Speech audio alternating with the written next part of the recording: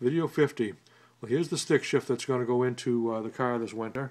It's just sitting there in the console for the moment, but I've decided to put a transmission into the car after all. It does make sense to get that low gear in there to help ease the load on the motor and give it a little bit better performance on takeoff.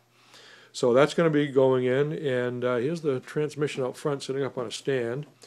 It's a converted for electric car use, of course. It's out of a '68 Chevy. You can see the Powerglide there, with a fluid pump on the side to keep the transmission pressurized. You can see the shaft coupler there to hook up to the motor. I'm still waiting on the adapter plate, so it should be here shortly, and the output drive shaft on the tail end.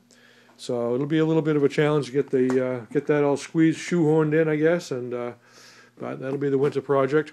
I've also decided to drain the batteries off a little bit to let them down to rest at a lower state of charge, which is a little bit better for them, I think.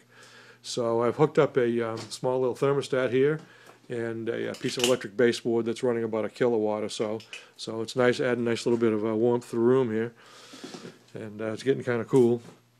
And you can see where that's drawing about 4 amps and at about 237 pack volts right now. So the voltage is coming down. It started out at about 240 or so. So it's been slowly draining for a while, and so that'll let those batteries rest for the winter well. So that's about it for the car for the moment. Had a good summer with it, had a lot of fun driving it, and it's running pretty fast already, but I think that transmission's going to give it a little bit more zip there, and so looking forward to see what the spring brings.